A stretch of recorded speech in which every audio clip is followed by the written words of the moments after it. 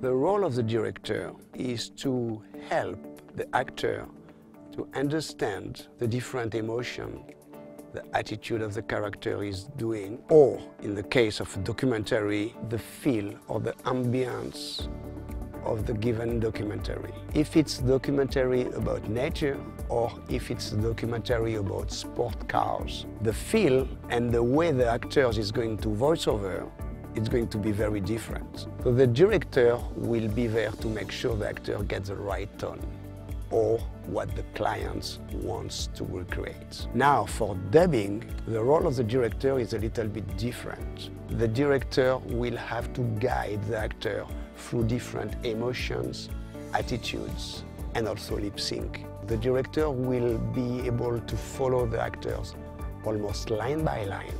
And after each line, he will ask the actor to redo or not a line. At TransPerfect, we are using a hybrid model. So in a studio, the director will be able to do his job to direct the actor during the recording session. In MediaNEXT, the actors will be alone, and the Dubbing Academy is focusing also on what the talent needs to do to become a voiceover or a dubbing actor and its own director at the same time. And this is something that we talk extensively in the Dubbing Academy.